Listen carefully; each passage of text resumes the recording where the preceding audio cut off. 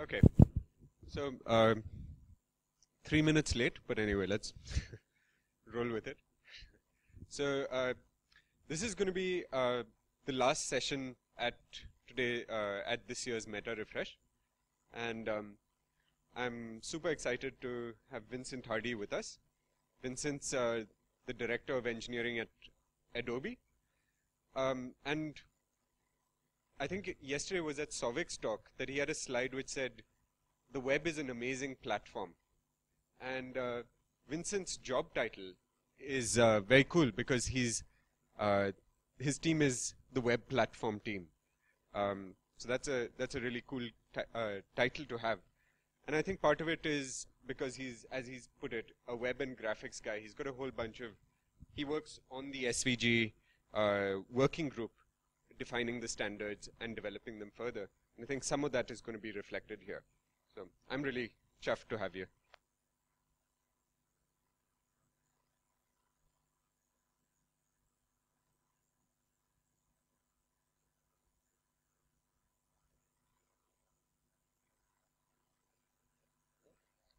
Is it on now? It is. All right. Thanks. Thanks. So we're saying thank you very much for the very kind introduction. Yeah, it's a real pleasure to be here. Thanks for having me. It's a pleasure to conclude this this conference. I really enjoyed the conference. Seeing that everybody seems to be here, I think everybody enjoyed the conference equally. I really liked the talks. I learned a lot from the different sessions, seeing what people do, what type of problems we're facing as web developers. I also enjoyed the networking and talking to people, I think, and I hope you'll relate to that. I think we learn as much from the sessions as we do from the people we meet at the conference and comparing notes, seeing what other people do and again, the problems they face. So as Raul said, I'm a graphics and animation and web geek. Been working on graphics for a long time, and that's really what I want to share today with you and talk about what's possible on the web today, what's coming, and what will be possible in the not too distant future. I thought I would start with why graphics. You're an audience of graphic designers. I think you're all sold on the need for graphics, but I think very often we lose sight when we're constrained by technology that there is more possible. And the reality is that the web has been a little bit constrained on the graphic side for a while. And graphics are really important because in everything we do when we communicate, visual information is really king. I forgot the exact numbers, but there is this those studies that talk about when you talk to someone, when you're trying to communicate, how much of the communication is actually visual, and how much goes through the the voice and what your intonation and when you speak, and how much is in the transcript of what you say, basically the email. And really the bulk of the communication is visual, because we're visual animals. We've grown and evolved to take cues from what we see. So that's why graphics are really important. So I grew up on graphics. I've heard Asterix is famous in India. Is that true? Do you guys know this? All right, very good. So I grew up on comics and really liking that for storytelling, because this is the other thing I'm really interested in is when you communicate, you need graphics are really good for expressing what you want to say, but you also want to give a story. For the longest time, I felt a little guilty that I enjoyed comic books so much until I read a book by Scott McCloud explaining his book is called Understanding Comics, and it's a really beautiful piece of work. It's actually a comic book itself, but it's about visual communication and narratives, and it's grounded in the history of using images and text combined. So when we set out at Adobe on this idea of talking about web graphics and the history of web graphics and the unfolding of what's possible, we thought we would do it as a narrative. We would make it a story. And also, we would make it a story that actually uses web graphics. So we would, drink our own champagne. That's a polite way of saying we're eating our own dog food. So what you're seeing here behind the login screen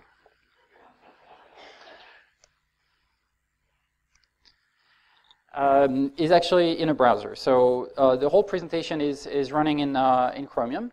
And as we've seen, throughout the conference, I was really amazed by the quality of the slide and the design of the presentation. And it would be really nice if all of those could actually, not always be PowerPoints or keynotes, but really built on web graphics. And I think we're getting close to that point, or we can in many cases.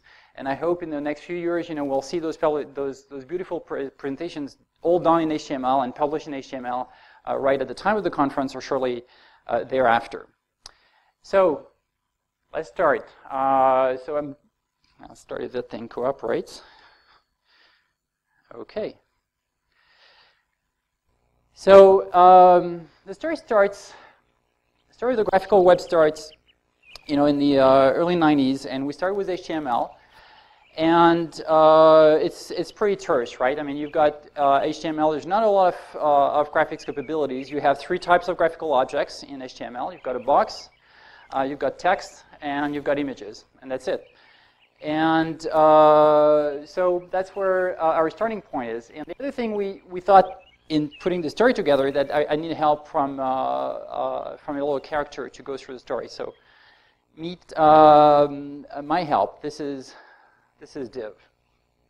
So, do you know what div stands for? Like, what is it? Yes. So it's the HTML element. It's not the abbreviation of divia. It is the HTML element, and I'll prove it later. It is truly an HTML element. So Div is going to go through the journey with me. So Div, are you ready? All right. Okay. So that's a blank tag. So we're pretty well set in 1995, but I think that's a joke, Div, right? I thought you can talk. Sorry, just a little nostalgic. Where to from here?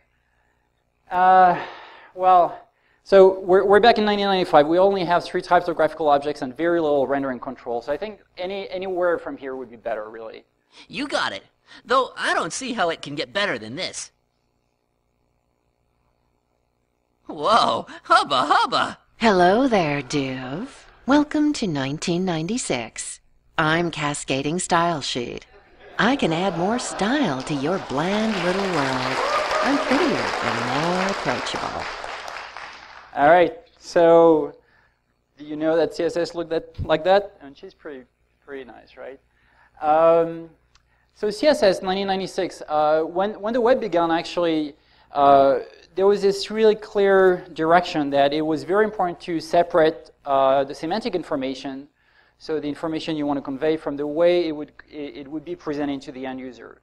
I think that's a really big foundation for the web, and I think at the heart of why it's been very successful. It was a very important architectural decision. Other systems like Java or other things that technology that existed at the time took a different approach. There was no real separation like this. This architectural decision made it possible to have, on one hand, the thing you want to say be accessible, by servers, by screen readers. They could be displayed on screen, etc. So it was one problem is defining the semantic, and the other problem was how you would present it. So there were multiple styling systems in competition, and CSS is the one that stuck. So we went through CSS1, which was pretty limited. Then with CSS2, we added a bunch of features, but the spec was not quite there yet. There were lots of interoperability problems. If you go, several years back, CSS was the one thing people loved to bash on, almost at the same level that people bash on IE6 today. And CSS 2.1 is one really, the CSS working group clarified a lot of the details about the spec to get a much better interoperability, and worked a lot on testing so that now we enjoy a fairly, substantial level of compatibility between browsers. At the same time, CSS 2.1 brought new, a lot of new features, better rendering control on better typography, with web fonts. So the features evolved, And that was a really huge step forward in terms of being able to render graphical information on the web. But at the heart of it, if you combine CSS and HTML, you're still dealing with those three basic graphical objects, which is box, images, and text, and that's pretty limiting. So I think there is clearly a need for more, and that's what Dave's going to talk about next. CSS, you've really made me a better person. Don't take this the wrong way, but it's time I look for more interesting shapes that can scale. It's not you, it's me. Oh, you're looking for SVG. We're good friends. Ah, okay. You count as an interesting shape. I'm not only an interesting shape, I'm every interesting shape. Check it.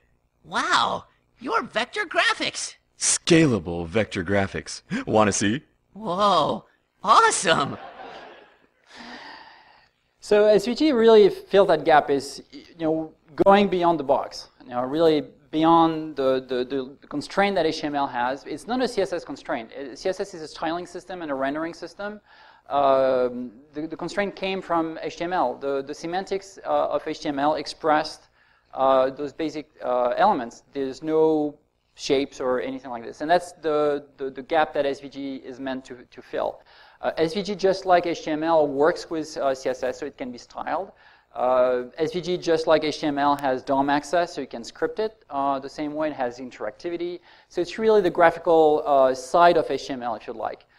If we could go back in time, I think I'd much rather have SVG be developed as part of the HTML working group effort, so that we have actually one syntax that has both the basic HTML elements plus the graphical syntax for it. But I think we'll get there. There's a lot of inlining of SVG. This presentation actually uses a lot of inline SVG, so we started having a lot of really good support for it.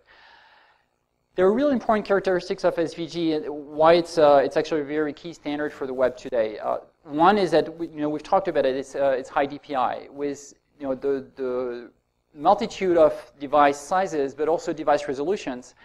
SVG really fills an important role. I mean, you don't want to carry around zillions of bitmaps at different sizes and resolutions, where you can express the graphic in vector format. And very often, if you did a survey of the graphics on websites, a lot of them, like a really huge percentage of those graphics, can actually be expressed as 2D graphics. And there's really no good reason for not making them 2D graphics. Now, so that's kind of the bloat side of the argument. The other reason why SVG is really important is accessibility. We had really good talks about accessibility during the conference. But if you imagine, say, basic data visualization, for example, if it's expressed as a bitmap, it's a black box for a screen reader. I mean, the best you can do is probably a little bit of a description saying, line chart here, and that's all you're going to get. Whereas if you express it with something like SVG, you can make it accessible, and the semantics is retained in the graphics. So if you navigated the DOM for this, you'll hit a bar which will have some description or title attached to it that can be accessible to various technologies. You can find what the numbers are, et cetera, et cetera. So it retains a lot of the semantic, and by the same token, it can be looked into by search engines. So it's really a foundation for expressing really nice graphics on the web. Now, this is still the 2D plane. If you look HTML, SVG, CSS, great features. You can do filter effects, shadows, gradients, masking, blend modes, all that stuff. But it's still in a 2D world, and there is a big evolution of web graphics was taking it to 3D. This has been great, SVG. I was thinking it's time to look for something with, a little more dimension. 3 dimensions? Well, why didn't you say so? Let me help you get a little perspective on things. Aw, man. I've been mooned. Welcome to the Z-axis, div. I'm 3D transform, and things just got deep. Like, have you ever wondered if we're all just a bunch of ones and zeros, flicking switches on and off for eternity? Wow. What does it all mean? It means we can view things from every angle. Hey, I can see my house from here. So CSS transform were introduced first on HTML and CSS elements, and now there is a single CSS transform spec that unifies all notions of linear transformations in HTML, CSS, and SVG. That's a really important evolution. This scene here is all built with CSS transforms, CSS 3D transforms, and it's the illusion you have of a real 3D space is because we arrange 2D surfaces so that you get volume, like the little rectangular shape at the bottom. Those are all flat surfaces that are moved into a 3D space. That's a huge feature for creatives. With this, you can do a lot of fun things in narration, like so. But you can also do very nice effects in UI, like UI enhancing features. There was a talk yesterday where the speaker was insisting that subtle effects in user interfaces make a big difference. I think 3D Transform can enhance user experiences this way. If you flip something around, for example, if you actually have a 3D transform and you do apply perspective, you've got a much more natural feel to the transition, and that makes it easier for people to understand, and therefore it's a better user experience. So, all that you said that this is a really important evolution on the web in like increasing the palette we have as developers to do more things graphic. Now, so far, all I've talked about is really declarative. So I've insisted on saying, for web graphics, it's very important to have the styling system, abstractions, graphical objects, or semantical objects that we apply the style system to. But sometimes this is not necessarily what you want to do. There are times where you want, more precise control, or you want to actually do things at the pixel level, and we have technologies for that as well on the graphical web. I'm starting to dream big now, 3D. I want even more out of my graphics. I want to control them on a granular level. If you want granular, you want pixels. Whoa, that's freaky. I'm 2D Canvas, and I can do more than create shapes and colors. I let you manipulate the particles in this universe. The guy's a little scary, isn't he? So that constellation is an example of using Canvas 2D, I think, in an appropriate way. So, we're talking about how it's important to retain information on a web page so that it's accessible through screen readers or through a search engine. There is a case like this where if you want to render it visually, there's a zillion little particles that you want to arrange to create the effect you want, but semantically, none of those particles really carry any meaning. So you really don't want to have a DOM node for every single circle, for example, that you draw. This would be like real dead weight on your page. Even if the browser could handle it, that would still be a bad idea. So that's an example where the abstraction really is a canvas element and that you can draw into, and you could say the canvas element is my galaxy guy or something like this, right? And that's enough semantic for it. And then you can draw and control every pixel that goes into Canvas. Now, Canvas is really a black box for the web. I mean, that's a level of webbiness it has, right? It's a rectangular set of pixels, and you can use different contexts to actually touch the pixels you want to draw or read. So the context we use here is called the 2D context, and it's a default one. It's defined in a spec in Delos 3C, and it has excellent support across browsers.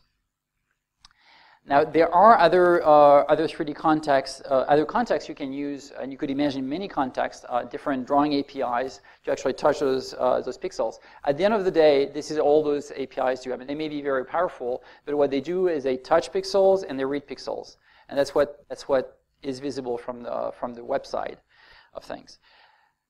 So let's see the other type of graphical context we have, and Div's going to talk about that now. How realistic can we get here? Are we talking mind-blowing effects? 'Cause I'm thinking like Spielberg here. For that, you need to go further into space. I won't lie, this is a little weird. I am WebGL. Here, you can experience real-time advanced visual effects and 3D geometry.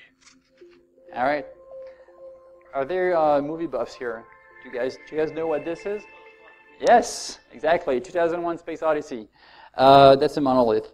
And so this is an example of using canvas as well. So the like kind of the psychedelic shape you see in the colors you see in the background. This is done with WebGL and a shader. And the shape, the monolith, is a very simple 3D shape. It really doesn't do justice to what WebGL can do, because with WebGL you could draw a full-blown car with all the details and texturing you'd want. The point we're trying to make here is that you can define complex models in the realm of WebGL, have the API do all the computation, and at the end touch the pixels the way you intended into this big bag of pixel that the canvas provides. So again, it's very appropriate here because there is no tool in SVG, CSS, or HTML to do 3D models, and that's for the monolith part. And for the shader part, really, that's the kind of visual effect that you cannot express with with tiled element, really. So you need a technology like shaders to express this type of effects. So there is lots of use cases for Canvas, but the key thing to remember is that once you opt into Canvas, it's kind of the escape hatch, right? You're saying, okay, so the most important thing for me is my rendering and controlling pixels, and the level of accessibility of that area is going to be fairly limited compared to regular web content. And that's that can be fine for things like game, but you have to be very mindful that this is the type of decision you make when you opt in for Canvas versus other graphical solutions. And now we're going to go back to actually the world of declarative features for graphics, and we'll follow Div there. Ready I am, Master. I'd like to try to bring these effects to the real world. Try? There is no try. Just head back and give it a whirl. Am I dead? Don't be afraid, Div. I'm Blend Modes. Simple opacity can't do this. Right, so you guys know blend modes well as graphical designers. This is what you use in Photoshop or GIMP or any graphics package, really, where it's a very common tool. What blend modes really do is you take the color of the background and conceptually you put that in a blender. Then you take the color of the thing you want to draw and you also put that in the blender, and you imagine that your blender has many buttons that control different ways of mixing the colors, right?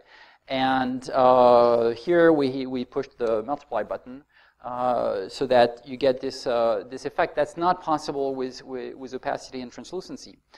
So it's very common for graphic artists to use blend modes. They're very used to apply them, and it's conspicuously absent on the web. So that's one of the things we're bringing to CSS. There's work in the CSS working group. There's a spec for this, and implementation has started on in browsers. Here you're seeing it actually applied live in a custom build of Chromium that's accessible from html.adobe.com if you want to play with it.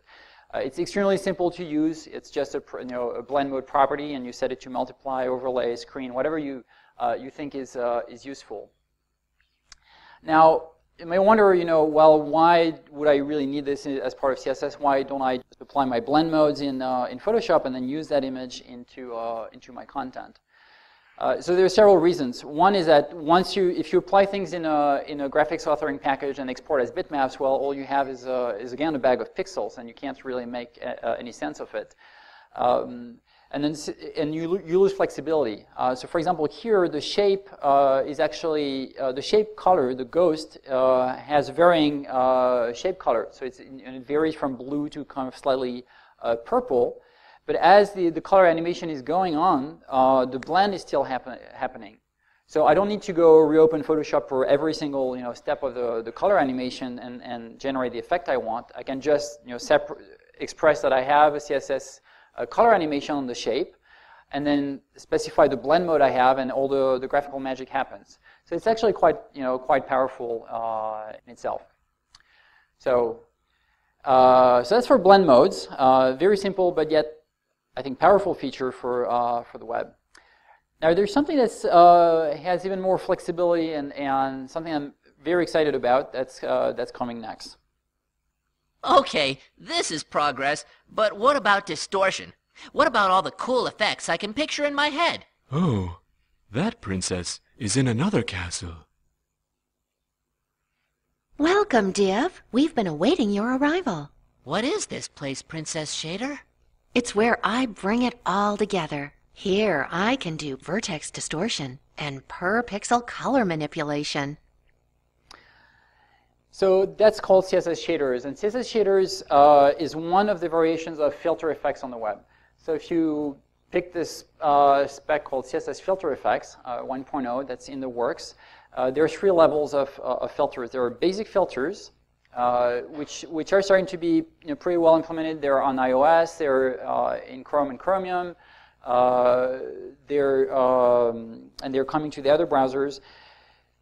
You can do things like drop shadow, grayscale, sepia toning, very basic predefined filter effects, and you can specify parameters on them. So that's kind of nice. And then the second level of filter effects is SVG filters. So in SVG you have filter primitives where you can do like a Gaussian blur, you can do an FE composite, color matrix, all kinds of things like this. And you can arrange those filter primitives into a composite filter and then apply that to your content. So if you remember using Photoshop 4, for example, when you were doing I don't know, an inset shadow in Photoshop 4, you used to apply a blur, then do a masking, then you would clip things, and there was multiple steps of operations you would do in Photoshop 4 until you had the desired effect. Think of SVG primitives as that level of functionality. They basically allow you to do every single step of those things you used to do in Photoshop, combine them into one effect, and then apply that to your content. So that's very powerful. There's a third level of filter effects that we call custom filters or CSS shaders, which harness the power of the GPU. A lot of devices and computers today have a GPU, and GPUs are able to run those little programs that are graphical mavericks called shaders. And the shader is something that runs really fast on a lot of pixel or on a lot of coordinates. There are 2 types of shaders. One is called vertex shader that allows you to distort geometry. So for example, if you give it a sphere, in your vertex shader you could distort and the different coordinates on your sphere to give it like a rougher look, for example. And the second type of shader is called pixel shader, where at the end of the processing pipeline, once the rendering engine has computed the color of pixels, it feeds that pixel by pixel to the fragment shader, and the fragment shader has an opportunity to actually change the color values for each of the pixels. And that's very powerful. You can do all kinds of manipulations. Here the little princess looks like a frog, really, but usually it's princes or frogs, but that's odd. Anyway, the kind of floating skirt, the distortion of the floating skirt is done with the vertex shader. It's actually the basic shape is a circular shape, and we just apply a vertex shader to make it kind of float. Later on, I'll show you a demo of this in action on a prototype tool. So that's the end of the journey. Combined with all our friends, this is where we explore the limits of the graphical web. This is what I'm talking about. Now let's get creative. Yeah, so that's the hope is this will unleash creativity. You can use all those features. A lot of them you can use today. Well, it depends on what your browser target is, of course. But in the spirit of progressive enhancements, the fraction of browsers where you can use a lot of those features is growing. Every day. You can use SVG, starting from IE9 and then back on all the other browsers for a long time. You can, of course, CSS and HTML you can use everywhere. Canvas is available. Canvas 2D is available widely. WebGL is around the corner. And then the other features like blend modes and custom filter effects are in the works and coming soon to a browser near you. I wanted to show you that prove that I actually use CSS HTML5 graphics to build this. So I'll do an inspect element on div. I'm going to do something pretty cruel to div. I'll take it apart. So this is one, so you see div is actually a div. I don't know if you can see that, but here, div, that's my div. All right, and inside div we find inline SVG content. That's here, and for example, I'll pick this one. It's head. And since it's, it's a DOM and everything, I can manipulate the DOM and I can do something like removing an element. And now div looks somewhat different. So that's for div. Same thing for CSS. We can go manipulate it, change colors, for example. So I can take fill color on the CSS lady and change its color to white, for example. And now she's got a, not so great look, but she looks different, certainly. But that's kind of powerful things you can do. And this is again available in a browser. This presentation is actually available on online. You can go to the graphicalweb.org, and that whole presentation will run in whatever browser you have, and will gracefully degrade. It will tell you if it hits a feature that's not available. It will tell you where to get it, but you can go through the whole story on the browsers, on any of the browsers. So the whoops. So div, as I was saying, is an HTML element with inline SVG. CSS is used around the presentation for all kinds of things. Colors, styling of the graphics is done with CSS. And a lot of the animations is done with CSS animations. Like you see the kind of the little things that are happening in the background here, like blinking eyes and moving circles. This is all done with simple CSS animations on on CSS transforms or colors earlier for the blend mode character. SVG, so to manipulate the SVG content, we use a library called d3.js. Anybody has used d3 here? Yes? Do you like it? Yes? It's lovely, isn't it? So it's been developed by Michael Bostock. He now works at New York Times. He's a data visualization wizard. He's done multiple iterations on developing data visualization frameworks. D3 is his latest conception. Even though it's several years old now, but it's kind of the result of several iterations on designing great data visualization frameworks, and that's what we use here to manipulate SVG. It's really powerful, and it works with HTML and SVG alike. So check it out. It's a very nice way to do data visualizations, but also all kinds of things graphical. Next one, 3D transforms. The effects are really cool, I think. You can move things around in various ways, but it's very simple. It's just a 3D transform, and it's applied at the top of basically the scene that the DOM tree represents. So there's not a lot of rocket science there. It's just a simple property applied to the content. And Canvas, we use processing.js. Anybody ever used processing? Yes, a few hands. Yeah. It's likewise. I'm a big fan of processing because it's because of where it came from. It came from Casey Arias and Ben Fry, were an artist and a data visualization guy. But it's really people who define their tool. They're creatives. They didn't find the tool that they wanted for doing creative graphics at the time on Java, and they went out and built it. They built their language called processing, and then built the implementation, all the libraries, and grew a really thriving community around it. It was all Java-based, but now there's processing.js that lets you run processing files on Canvas on the web. We used it because it has a lot of libraries like particle systems, etc.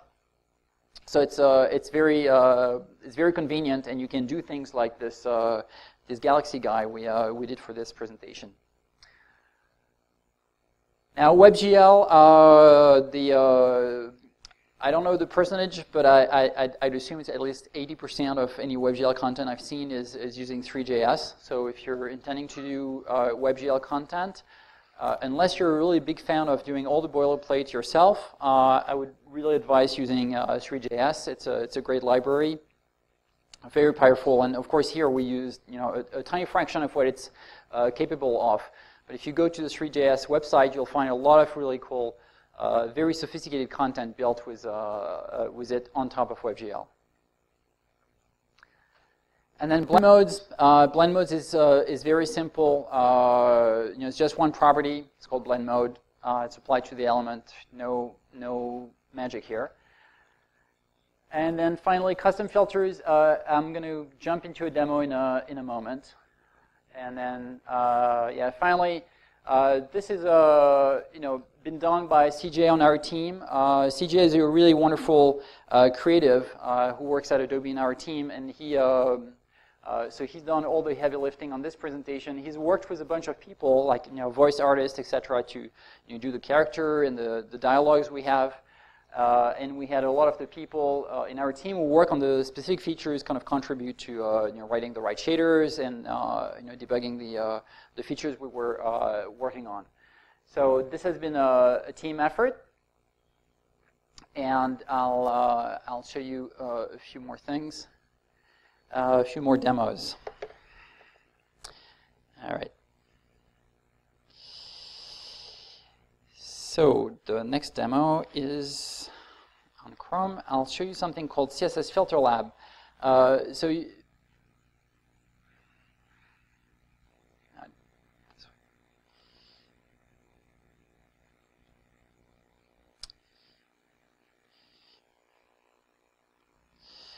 Okay, so this is a tool. It's an experimental tool. Again, this is available online. If you do Google CSS Filter Lab, you'll end up on this, and it's hosted on html.adobe.com. What this tool is kind of a playground for filter effects. So what you see on the right-hand side is actually HTML content, and for it, I can select text, and you can apply a filter effect, so the filter property, to the content through the user interface. So the user interface exposes two types of filter. There's the basic filter, the built-in filters I was talking about, and then the custom filters. So let's start with the built-in filter. You can do things like a blur. And so the UI shows you both the syntax that you would put in your CSS for that the element you're trying to blur. And it gives you a set of parameters that you can play with. So I start, we'll start with a heavy blur, and let's say that at the end of this, the transition effect, for example, would like to remove any blur effect. So if I now play this, I'll have a transition I might want to do in a user interface, and this little tool gives you the syntax that you would have to put in your CSS animation effect. All right, so those are basic filters. You get things like saturation or grayscale, for example. So we could start the effect with a full grayscale, and then say that at the end we remove the grayscale. Now if I play it again, it's going to go from blurry and gray to crisp and colorful, which is what we want. All right, so those are for basic filters, and those are again available, starting to be available on phones. Actually, I have that. If anybody is interested, I have this on my iPhone. I have a mobile version of this tool on my iPhone that I can show you. Unfortunately, I was not able to set up my computer to replicate my phone, but I can show you after the talk. The other type of custom filters we have is custom filters. So there are a number of things you can do with custom shaders, and this is the crumple one. So this looks like a crumpled paper, but it's still CSS, still HTML, so I can still search the text or select it, and I can do all kinds of things. I can move it in 3D. Thank you. And same thing, I can do animations on it. So, I can say that at the end of the animation, I don't want to have any of that effect. I want to have no rotation. So basically, I want to be back in, working order, and then what have I done? Okay, yeah. So, well, right, it's reversed, but so you can do a little effect like this. It might convey some specific meaning for a particular user interface. You can do things like a page curl. I really like this one, where you can change the curl direction, play around with this. You can do things like scrolling effects or unfolding effects, like curtains is kind of a fun one. We can turn this into a little curtain effect and have your content unfold. Another one would be a rolling scroll, where I could do an effect where I start here. I'll start on my first animation frame. I'll start being rotated. Say scaled a little less, and then at the end of the animation, I will have unfolded, be back to normal.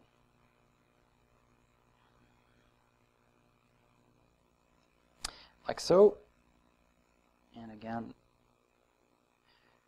so I could have a little reveal moment in my user interface, for example, to show the unscrolling of the scroll. All right, so you get the idea, and the UI lets you play with it, and then cut and paste the content. That's the way. I actually use this myself when I do presentations, which I write in HTML5.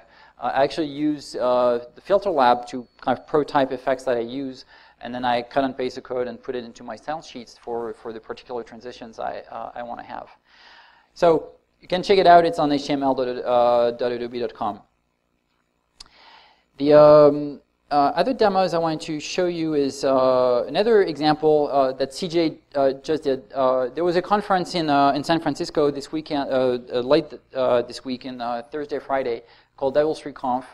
One of the beauties of conferences is that you can attend some and you can attend some at the same time because they're video recordings. So the videos for Devil's Reconf will be posted very soon. And I really encourage you to check out CJ, Christopher Gaiman's talk. He covers a lot of ground on the future of online reading experience and the kind of features you can do. I picked one of the demos he showed at the conference because this is all built in with SVG and just features that are available in browsers except one. So this is using SVG images, and I have a little bit of physics engine going on here, and I can use this to do storytelling. So here the idea that CJ wants to demonstrate is he can use regular web features or features that are about to hit the web to create a very different user experience and something that can scale, adapts to many devices, etc. So that's another example of something pretty creative that you can do on the web, or will soon be able to do. So we're really heading towards a much more creative environment, and I'm really looking forward to see what you all come up with and the kind of really creative content we'll see. So we've heard a lot of talks during this this conference that I really enjoyed about like design thinking and how to have a lot of empathy for your users, and I couldn't agree more that those things are really important. At Adobe, we actually apply those principles when we come up with our products, especially in the Edge tool family that we're working on in our organization.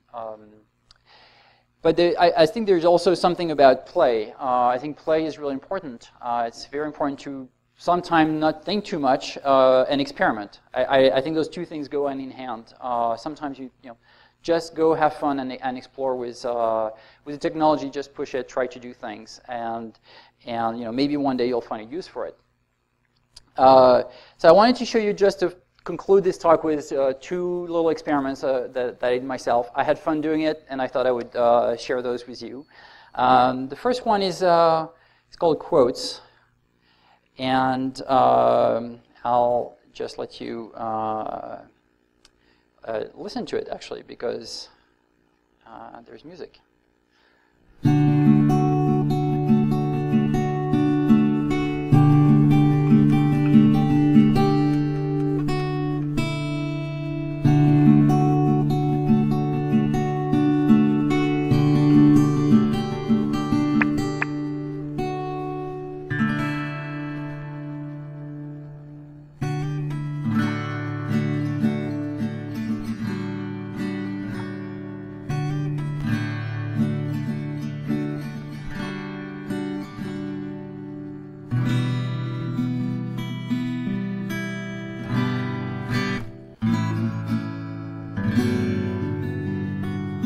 can beat me up after this.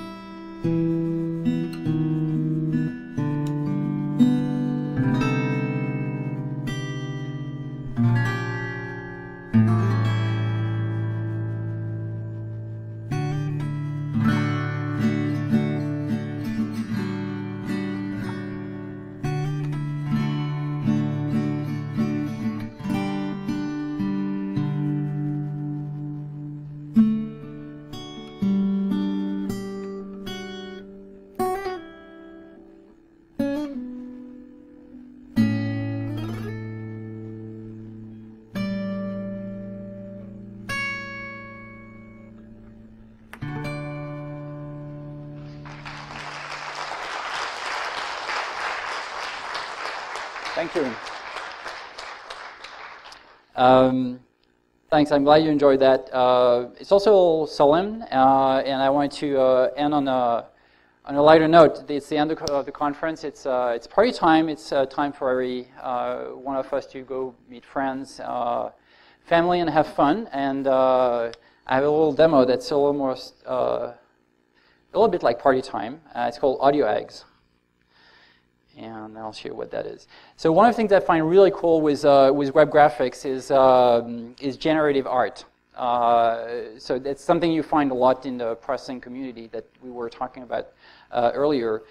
Basically, the idea of generative art is, computers are really good at rerunning the same thing over and over again, and you can, change the parameters, have a little bit of randomness in them. And that's what I've done here. All those eggs are generated dynamically from very basic shapes. The egg shape itself is just two basic curves where there's a little bit of randomness on the control points. So they've got slightly different shapes.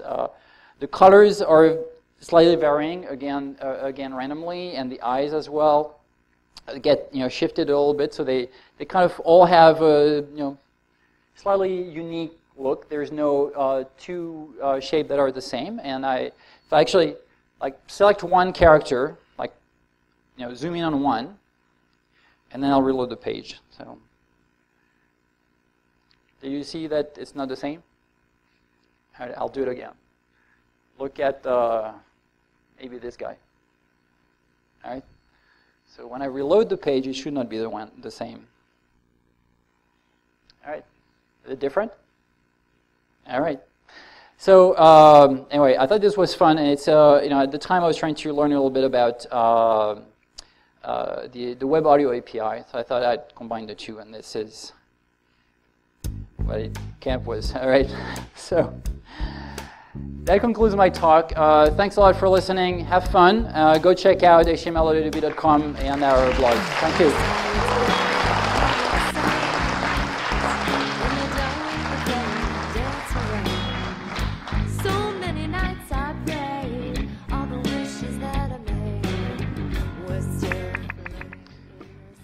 All right, can take questions? Yes. Hi, sir. I have 3 questions for you. Yep. One is, you showed that the ghost, right? What is the difference? How we can easily achieve that using, correct me if I'm wrong, we can easily achieve that using color transition and CSS opacity transformation. I mean, giving how blend comes here and. Yes. So when you do opacity, the combination you get between the background and the foreground is just a linear interpolation of the two colors. So you take, it's basically alpha times the first color plus 1 minus alpha the second color. That's really what you get. The blend modes lets you do things like multiplying the two colors, which gives you a different result. So you cannot, like the multiply effect, you cannot get with opacity because it just doesn't combine the color components that way. And the next thing is, you have used many libraries. One is the 3.js, progressing.js, 3.js.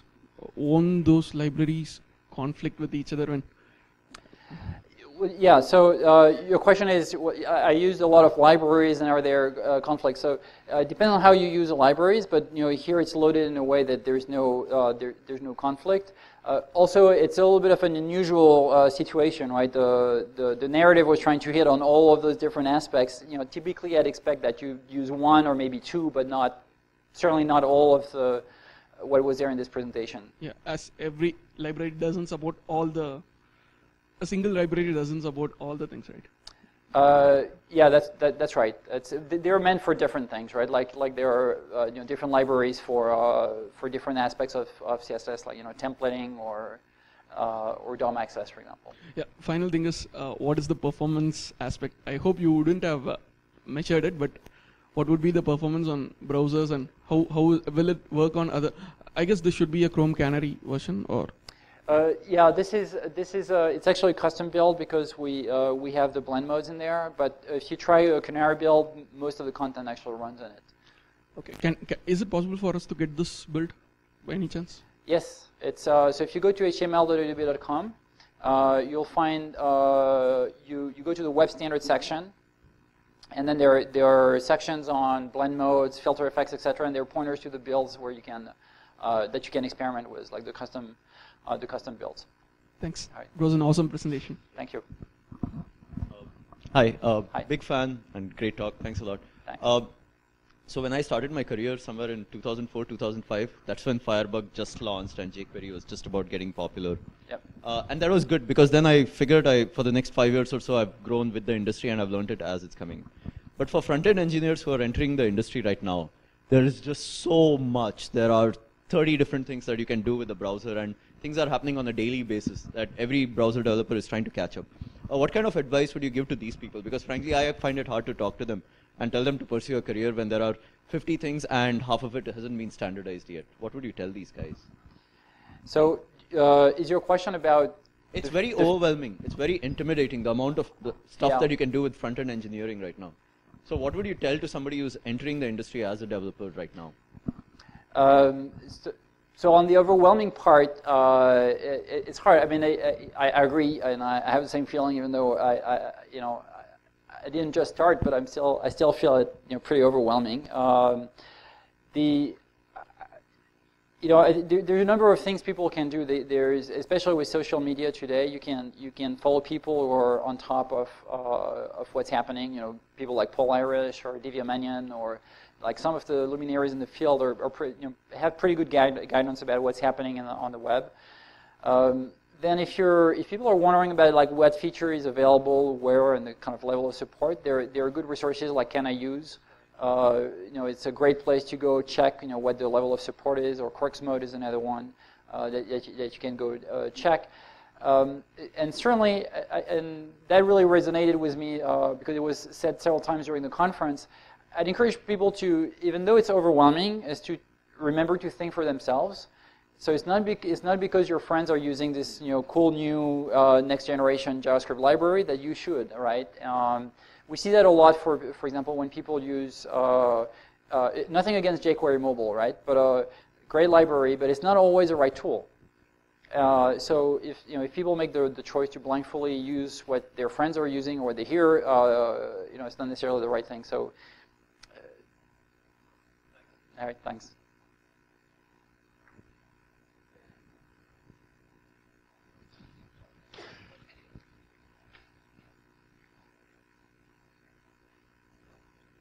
Well, as a person that I believe was touched web graphic very closely, could you give us some sort of prediction or what the web graphic will be in a year or 2 or 3 years?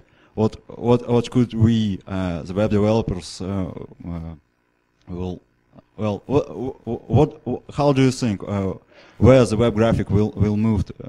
In the next 2-3 years. Yeah. So yeah. So my of course, it's kind of things where and can you stop the video?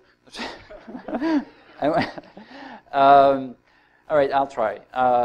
So my hope more than my prediction is that we'll see features like declarative features come more and more in to CSS. So I like the expression 2D meets 3D, meaning that things like shader effects, for example, I really like because it's exposing to CSS, so a fairly simple declarative way of reaching out to features, something that's like hardware accelerated and a very powerful feature. So I hope we're going to see more of those things percolate up at the CSS level. Now, 2-3 years is actually a relatively short time for standards. So if in that period we see CSS shaders being implemented and deployed in the major browsers, I'd be very happy. I'd be very happy if we see blend modes getting adoption, and a new revision of the Canvas APIs. I think that's really what we need. I think we'll also need we'll also see a better adoption of WebGL. I think WebGL is kind of unstoppable at this point. So I think we'll see, all the security issues I think will get resolved, right? Or I hope will get resolved, and then they will get enabled in browsers. The other thing is on typography and layout. I didn't talk about this, but in our group at Adobe, on the web platform group, we have different themes we work on. So graphics is one. The other one is layout, and I think layout will evolve a lot in the next 2-3 years, because there's been a large number of specs, a huge effort being put in things like flex boxes, a grid layout. At Adobe, we've worked on something called CSS regions, which I think is really essential for separating content from the layout. Like the gentleman who talked earlier today, was showing how when you do responsive design, you may want to rearrange your content in different ways. Well, the region is a really key tool for that, because it lets you define flows of content separate from where it fits on a page, and that that's not. It's more layout than graphics, but I expect those things to become more mainstream. All right. Excuse me? Yeah. Hi. Oh, sorry. Yeah. You were talking about the security aspect of the WebGL and all, like yes. how secure it is. Like you are directly accessing the GPU from a browser. So, what is the current status of the security of all these features? So I'll start with WebGL. So WebGL had a number of problems. So there are a number of attacks you could make with WebGL. One, for example, would be I'll create a crazy shader with variable names that are so long that I'm going to cause overflows and crashes in the GPU system. So this has been addressed by doing shader rewriting. No browser implementation takes a shader and puts it on the GPU. Nobody does that.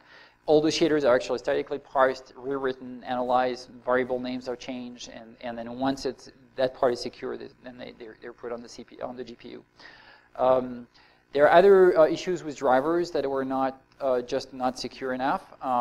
So that's been addressed by blacklisting a number of drivers. So WebGL is just not available when you're hitting those drivers. And then there has been issues with basically denial of service attacks. So if you start having something that takes too much time on your GPU, then basically it locks up your system.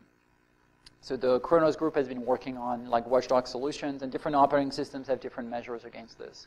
For example, Windows has actually system-level APIs to try to reset the GPU, but there are things that have been worked on Chronos to address those issues. So my understanding, I'm not following Chronos as closely, but my understanding is that there's been enormous progress on the security aspects of WebGL, and that it's now ready to be enabled and safely so. For CSS shaders, when we proposed the feature, there was a gap in security. So there's one thing that we didn't realize when we brought the feature, that people could do something called timing attacks. And basically that was, giving them a way to infer what information was being displayed on the screen, which is a security breach. And that's been addressed in the standard currently, and there's no known security issue at this point on CSS shaders. It's on the par with WebGL, at least for the type of risk you may have from a shader. Right? All right. Hi.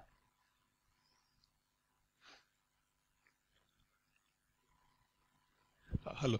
It might have been already told, but I would like to repeat that it was a very pleasing and very educative. Thank you. Yeah. And I had a question around the SVG part of it, where you started focusing on the S and the V part of Yep. the graphics and why it's good. You also touched upon accessibility at that point. Yeah. Though I'm not convinced it would make sense here, because it's actually you're addressing a particular sense, visual or audio, and then even though you can add attributes or you can add more semantic description, I don't see them blending and making sense for someone who has an visual issue, visually comprehending the picture. I don't think adding any semantic description would add value. That's a good point. I think the way I understand your point is accessibility is not the reason why you would pick SVG in that case, and you're right. The reason why we use SVG in this case is because of the script, like DOM access and the styling system more than accessibility. Because you're right, it's kind of a whole experience, and at that point you're beyond like data visualization where the accessibility argument is actually prime. But here you're right, it's not the main reason why you would pick SVG. But have you seen examples, or have you used where actually it added a lot of accessibility value? Yes, I do. So in a previous life, I worked at Oracle on a data visualization solution, and we had so we're doing all kinds of visualizations for Oracle products, and Oracle being a big company was very strict on having accessibility. And it was, we had all the hooks in place for SVG, so you could, with a screen reader, actually go through the visualization and actually get pretty detailed information about the different aspects of the graphic. And that was really easy to do in SVG and excruciatingly hard in other technologies. So you mean that if there was a bar chart or something, visualization doesn't seem to be then it would actually go to individual parts and actually tell you what's happening? So, no, yes. Well, essentially, yes. So you can set it up so that it will go to the information-rich parts of your graphics that are meaningful for a screen reader. Yeah. Yep. Hi. Hi. Great talk. Thank you. I have a question about CSS3 regions. Yep. How is the progress, considering that designers like Eric Meyer don't like it? Eric Meyer don't like regions? Yeah. Okay. I didn't realize he didn't like it, but I thought he had comments on some aspects of the spec. I don't think it's a blanket statement. He said that the data flow is not proper in CSS3 regions. All right. I can't really comment on that because I haven't seen the argument. I doubt it's just a blanket statement saying that it's. It's not really a blanket statement. I agree. Yeah. But it was something along those lines. He said it on the Big Web Show with Jeffrey Zellman. Sorry? He said it on the Big Web Show with Jeffrey Zellman. Okay. I'll have to check it out. Thank you. But I disagree.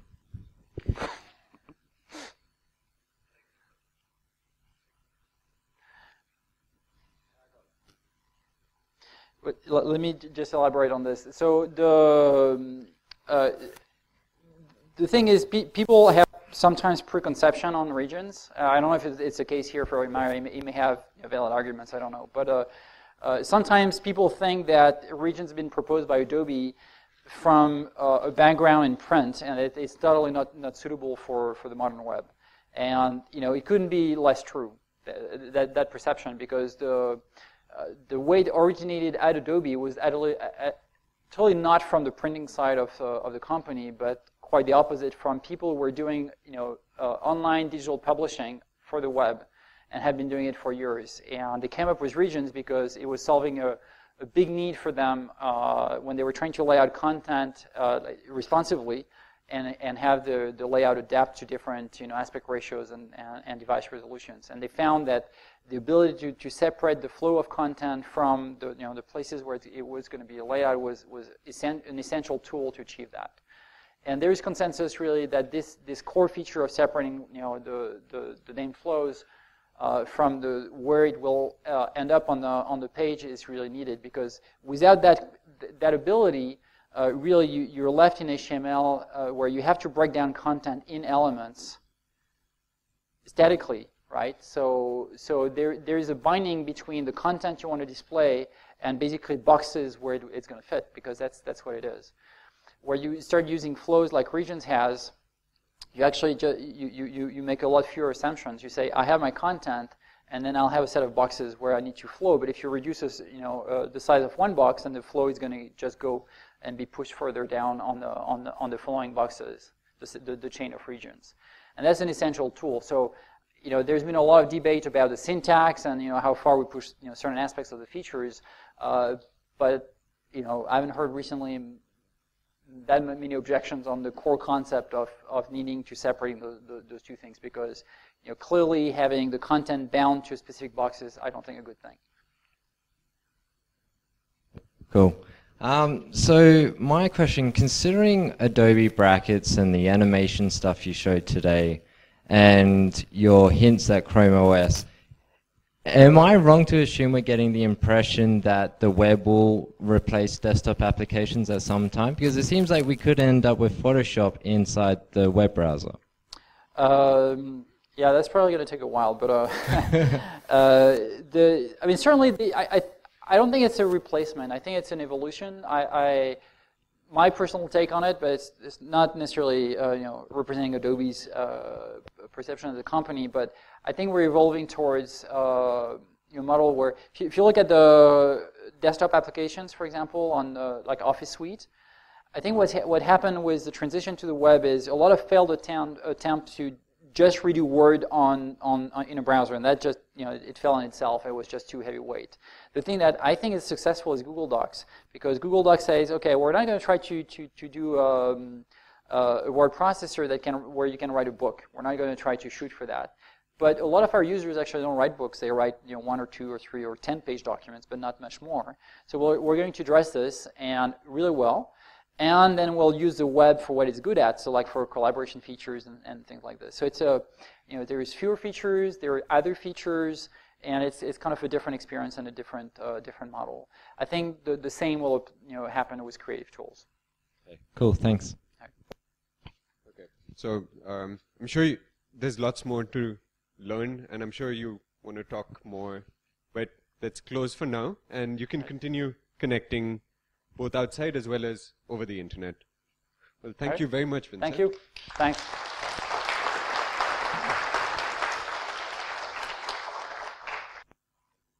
So, quick